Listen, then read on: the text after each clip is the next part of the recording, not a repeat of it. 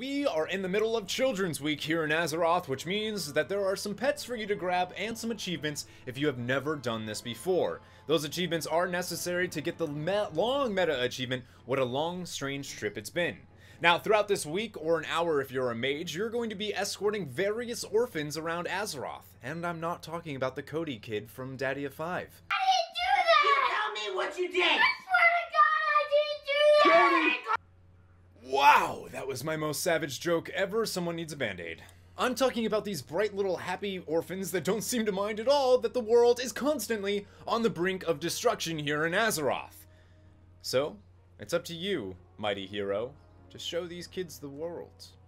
Make them smile a little bit. It's good for you. This event runs from May 1st until May 8th, so make sure you do this as soon as possible. Any characters level 10 or higher can participate in this event, but to get everything, you are going to need to be around level 80 or higher. To start these little quest chains, you'll need to speak to matrons in Stormwind and Orgrimmar to get your handy-dandy orphan whistle. The Alliance matron is located in Cathedral Square, and matron Battle Whale for the Horde is located near the entrance to the Drag, right outside the engineer shop.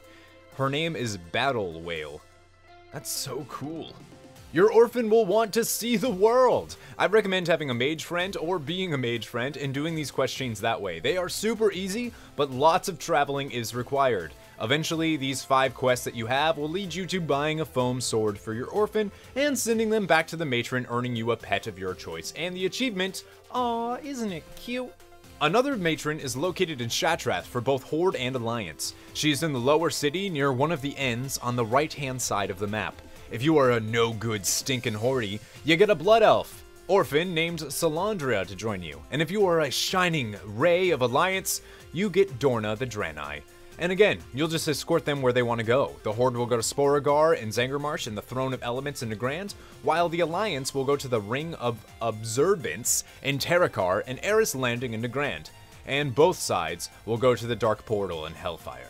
Then, it's all the way to Silvermoon City. The easiest way, by the way, is to take the Isle of Quel'Danas portal in Shattrath to see the Tauren chieftains for the Horde, and the Exodar for the Alliance.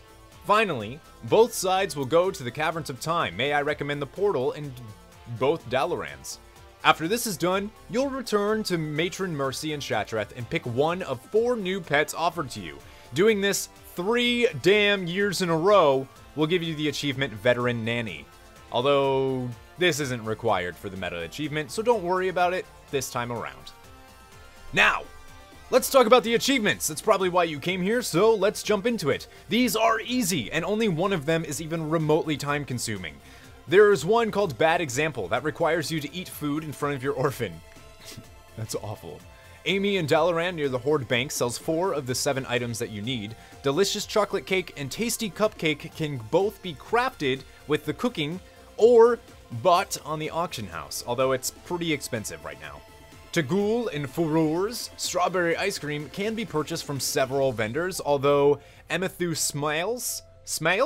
And Stormwind, he's a little gnome, he's by the bank in the auction house, and Alouchus?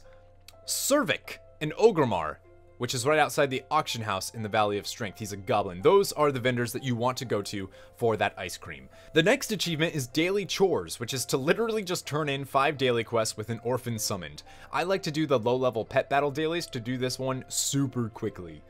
Hail to the King, baby! Requires you to kill King Yemeron while your orphan watches.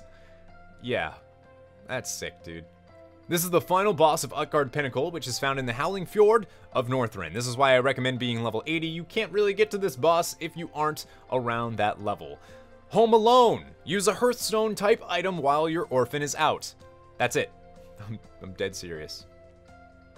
And finally, the most time-consuming one, School of Hard Knocks. This requires you to do some PvP, and now is the time. This week is great.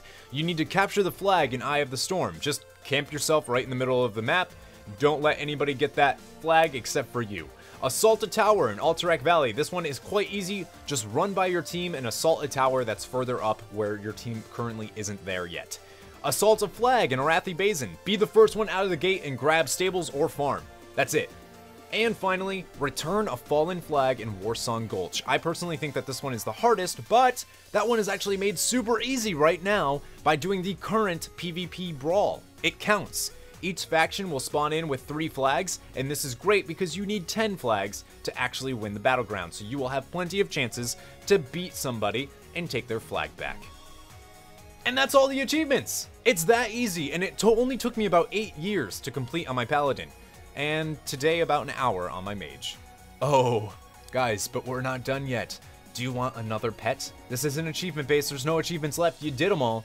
But in the Northrend Dalaran, the old Dalaran, there's another orphan waiting for you from Matron Arya, who is by the Alliance Bank. You must pick either the Oracle Orphan or the Wolvar Orphan. I recommend the Wolvar, this way you don't have to travel all the way to Ungoro later. Anyways, both choices will have you visiting Grizzlemaw in Grizzly Hills and the Bronze Dragon Shrine in Dragonblight. Wolvar will go to Snowfall Glade in Dragonblight, while the Oracles are heading to Winterfen, Murlocs, and Borean Tundra. Then, it's off to see Alexstrasza at the top of Wormwist Temple. Wolvar needs to then head to Sholasar Basin to meet Hemik Nessingwary, while the Oracles go all the way to Ungoro Crater to meet with a Titan Construct.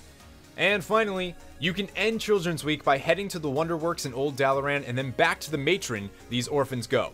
Your reward? Your orphan joins you as a pet! Yeah, I don't know what that says, I don't know what the social commentary is there, but it's not good. And we did it! Children's Week is done! Give yourself a pat on the back and just wait anxiously for the Midsummer Fire Festival. I know I will, because Children's Week just doesn't stand a candle to that one. No? Okay.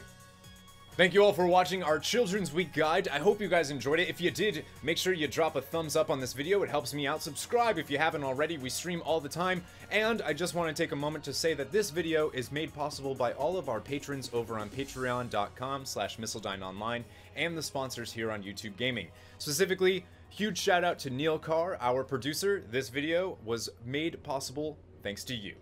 And remember to never give up, never surrender.